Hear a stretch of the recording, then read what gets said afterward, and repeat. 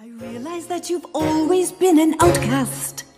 It's not everyone at school who likes to think.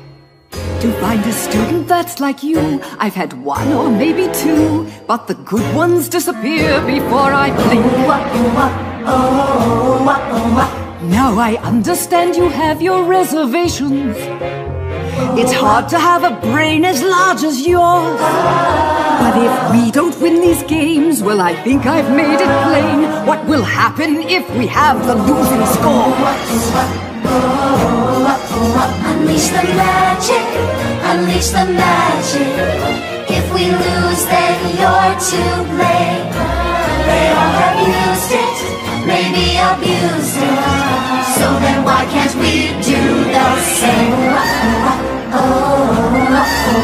Call it power, call it magic. If we lose it, will be tragic. More important is the knowledge we'll have lost. A chance like this won't come again. You'll regret not giving in. Isn't understanding magic worth the cost? Unleash the magic, unleash the magic. We're not friends here after all. Our only interest in this business is seeing Canterlot High School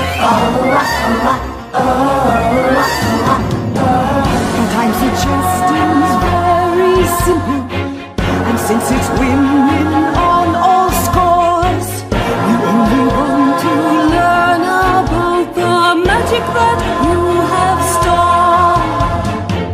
And as for me and all the others, we only want what we deserve. That our school will clinch the win, and my legacy will endure. Unleash the magic, unleash the magic. If we lose, then it's a crime. But we can win it if you begin it. It's up to you to not fail this